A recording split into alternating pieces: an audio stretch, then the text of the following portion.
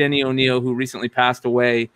Probably one of a handful, maybe 5 at the most, 3 people that really put a stamp on social issues in comics. Probably one of the very first people to do so, him and Neil Adams. Green Lantern 76 is the Bronze Age. I mean, that is the book that kicks it off. You know, there's sometimes debates on some of the other ages, but man, that is the book that turns it to the Bronze Age. And truthfully, if we look at kind of the social issues going on right now, that book was written how many years ago? And it honestly is touching a lot of the same chords right now, just being aware of everything freaking going on. Right now, it kind of almost resonates more of, oh shit, this has been a problem we've not dealt with since before then.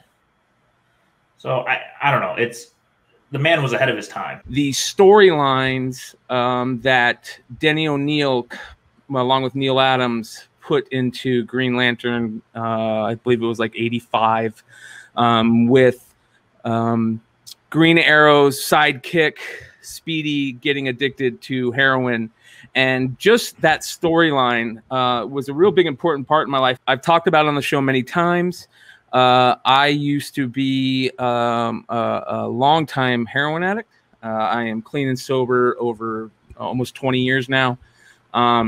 And one of the issues that all people who are addicted to drugs, I believe, go through this, where they feel like nobody really understands what they're going through.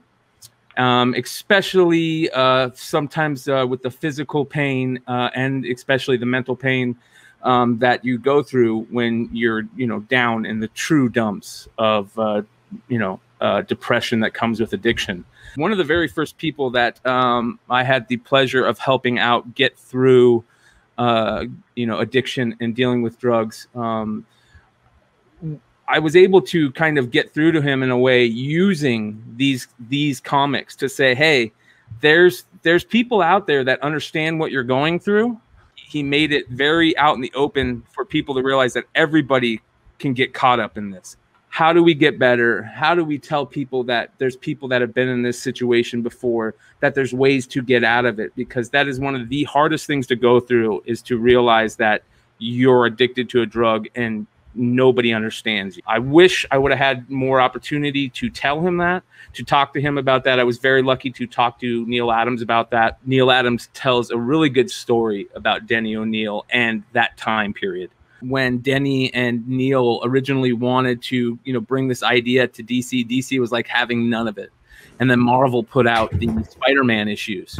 And DC went, how come we didn't think of this? And, Denny O'Neil and Neil Adams went, what are you talking about? We've been telling you we want to do this forever. And then DC decided to go with it. Yeah, that's powerful. It changed comics forever. And I really think helped us transition into the medium that we are today, where comic books are the primary source of inspiration for television and film. I do not believe that Hollywood would look to writers of comic books for all of the major film and television products if it wasn't for Denny O'Neil. You also got to remember that Denny O'Neil lived a really hard life. He lived a very experienced life. The guy had many hats. Dealt with alcoholism. You never truly beat it, but he was, he dealt with it. I mean, I guess I've never talked on one of these comic book podcasts about being an addict and long-term recovery. I have the privilege of mentoring other guys when they first get clean. The first one that got a couple of years under his belt, I picked up a nice slab copy of the Speedy heroin issue and gave it to him on his anniversary. And we owe him a great debt for not just his impact on our community, but on the United States and the world, period.